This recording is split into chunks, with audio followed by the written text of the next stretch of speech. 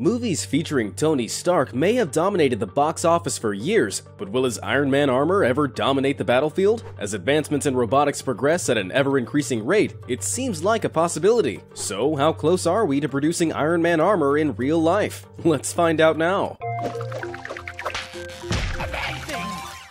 Creating human-like automatons captured the imagination of inventors as far back as 1868, with patents filed for the Steam Man. It was a human-shaped, steam-powered machine designed to pull carts. The Steam Man is a far cry from an Iron Man suit, but Tony Stark, at an estimated net worth of $12.4 billion, has more resources and knowledge than the Steam Man's inventor could ever dream about. Fast forward to modern times, and military engineers like Lockheed Martin have started to create rudimentary versions of Iron Man's suit called exoskeletons. Lockheed Martin joined forces with the US military to test out a lower-body armorless exoskeleton called the Onyx. It helps troops walk farther by reducing the loads on their back. The Onyx still has to undergo some rigorous testing, but preliminary results show that the device effectively reduces strain on troops. Exoskeletons aren't only used by the military either. The Rewalk is an exoskeleton that enables paraplegics to walk, like James Rhodes uses at the end of Captain America's Civil War. But unless you have Tony Stark as your friend,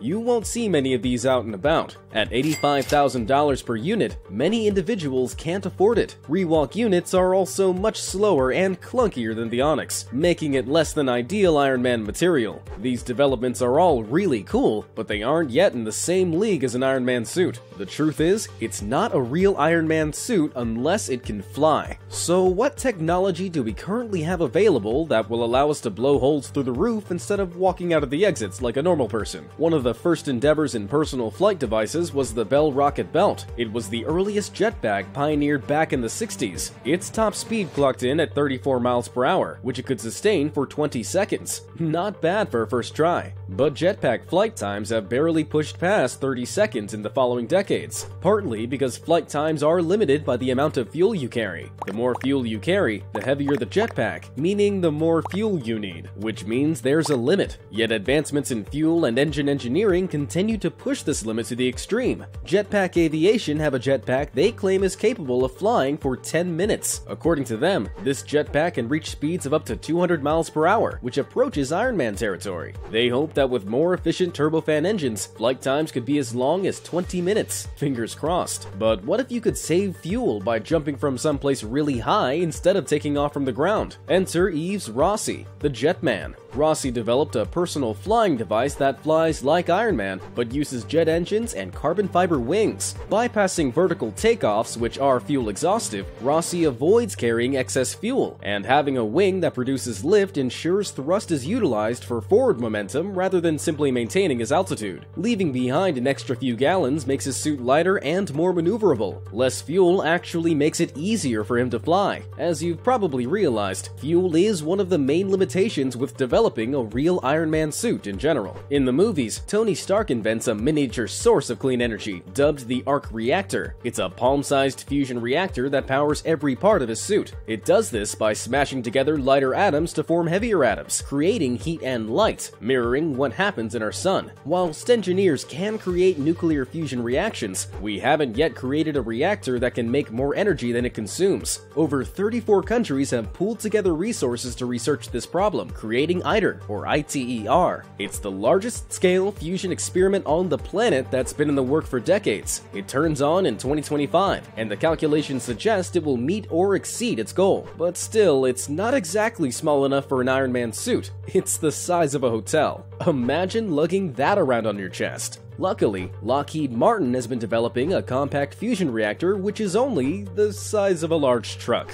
They claim its energy output would be able to power up a few city blocks, but since a functional prototype is about 5 to 10 years away, let alone one that fits into a small suit, a suitable power source remains a concern. But size isn't the only issue. With nuclear fusion out of the running as a power source, let's break down the viability of other fuel sources. The power level of Iron Man's suit is between 1 and 16 million horsepower. That's the equivalent power output of 2,000 to 35,000 Corvettes. Imagine that amount of energy coming out of something 3 inches across. The waste energy as heat would burn a hole straight through you. Overheating would be a huge issue. And as of yet, we've yet to find or create a material capable of staying as impact resistant as Iron Man's suit at extremely high temperatures. So we might not be able to wear an Iron Man suit, but that doesn't mean we can't produce something similar. In Iron Man 3, Tony invented an Iron Man suit that could be operated by remote control. This drone-like design is surprisingly feasible. Removing the human pilot from the suit would decrease the amount of weight and hence power consumption the suit needs to carry. And with no pilot inside, you wouldn't have to worry about it overheating or being shot out of the sky in battle. I know, we all really want to fly for real, but with advanced simulators and computer brain interfaces, you'd think you're really soaring through the skies whilst controlling something that does. Scientists have already started to pioneer technology like this. In 2016, human test subjects were able to control robotic prosthetic hands using mental commands. Even more impressively, some were able to experience the sense of touch with 100% accuracy through the prosthetic's electronic sensors. Of course, this technology is still in its infancy, but in a few decades, who knows where this technology could lead? But let's focus on the present. Can we create a viable alternative to the Iron Man armor now that functions like the Iron Man suit with flight and firepower included?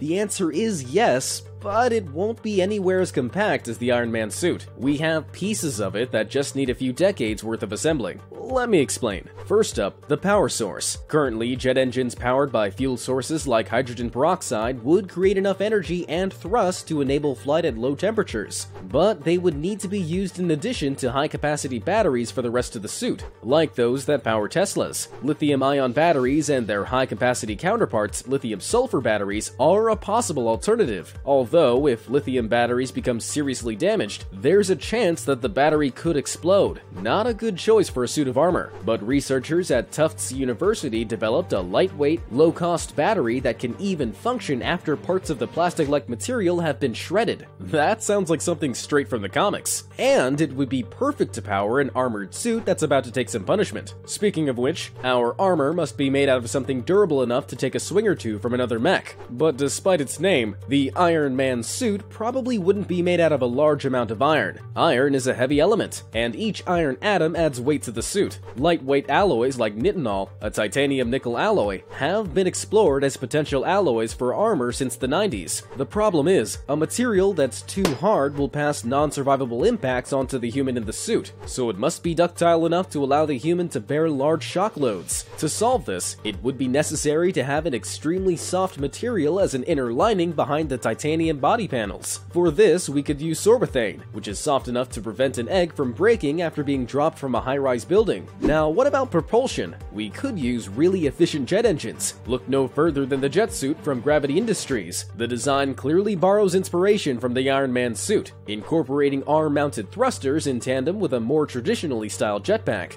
This is as close as it gets to Iron Man-like flight. However, it's quite tricky to fly, so using a jetpack like the one by Jetpack Aviation might be safer and easier to control. Speaking of control, you'll need a heads-up display. The display inside Tony's helmet are state-of-the-art, and we have technology like this too. The previously mentioned jet suit comes with a heads-up display, or HUD, in every unit to monitor fuel and flight time. Now, firepower for when you need to blast some drones out of the sky. You could always go for more traditional firearms like War Machine, but the closest we have to Stark's hand-mounted blasts is a prototype laser turret designed by the US Air Force to shoot down missiles and drones. Right now, these laser systems are too big to carry on a suit, but maybe one day they'll look just like the ones Iron Man has. So here's what I propose. Get an awesome cosplay designer to mash their creativity together with a genius engineer to create a flying version of the Amp suit from Avatar. Something slightly larger than this amazing Hulkbuster cosplay armor created by Dre Shinhu, or this amazing Iron Man suit from Wayne Barenthuisen, which is complete with hand-jet repulsors and moving headgear. To fit all the weaponry and jet engines inside, the human could be located in the center. In fact, we're already experimenting with this idea. The Method 2 is the world's first manned bipedal robot. The Method 2 mimics the movements of the driver down to their fingers, and the robot's creator, Yang Jin-ho, is a real-life Tony Stark. He spent $200 million of his own money to finance the research to build Method 2, which costs roughly $8.3 million.